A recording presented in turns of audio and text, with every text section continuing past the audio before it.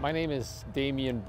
I'm the president of Core Drilling Corp, based in Calgary, Alberta. Core Drilling was invited by Bow Transit Connectors to tender our geotechnical drilling services for the upcoming Green Line LRT program, and we were the successful bidder for the southeast portion of the program.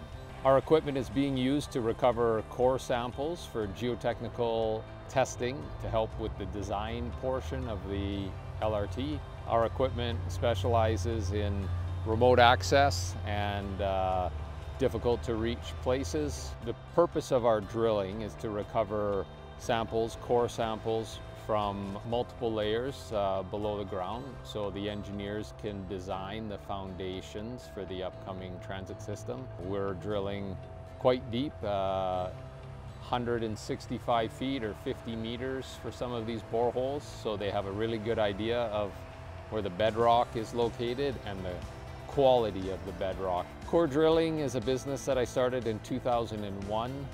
We originally started in the environmental sector. We've grown over the last 23 years to include geotechnical services, environmental service. We're really excited to be involved with the Green Line LRT program. It's a legacy project that I'm going to be very happy to tell my kids and grandchildren that we were involved in it. I believe that the Green Line brings a lot of connectivity to the city. It's been growing for the last 25 years since I moved here, and I'm really happy to see the infrastructure projects. My role on this project as a project manager is to manage the due diligence before my drilling crews arrive on site. So we're looking for underground utilities, we're hydrovacing each location to ensure there are no unknown utilities underground. We've visited between 50 and 60 different sites on this particular phase of the program.